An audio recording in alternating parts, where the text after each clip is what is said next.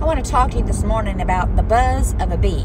And I want to say to you this morning, don't let the buzzing hold you back. Don't let the buzzing prevent you from doing what you are called to do.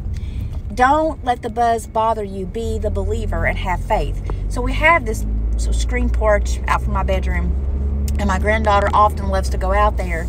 But lately, or last year I should say, we had all these carpenter bees trying to come around. And she is terrified of bees.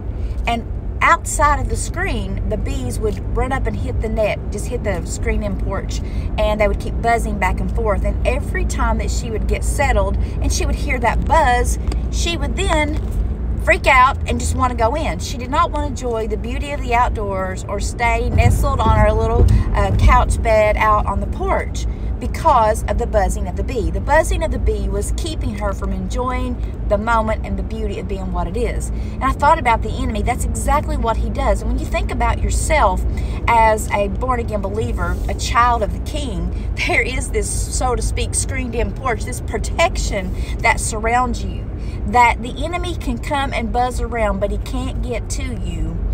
And so when you're thinking about what you're doing in life and you're trying to move forward, that enemy is going to buzz loudly in your life. He's going to do everything he can to prevent you from believing in the great I am and pushing through.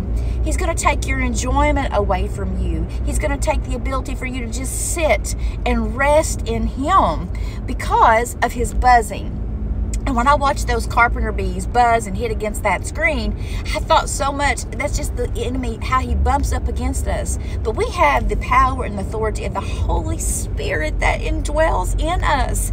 And if we could start claiming and walking in that authority to know to sit there and enjoy the beauty of the buzz, not let it take you down, take you out, or not let it make you get up from where you are, that moment of enjoyment where you are on your journey, to go back in the house and shut the door.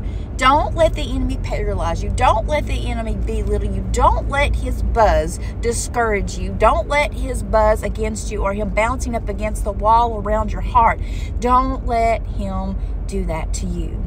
Take back what is yours and just sit there and embrace the moment. Just embrace God and let him filter inside of you and just watch that enemy buzz around, but know that he cannot get there to you.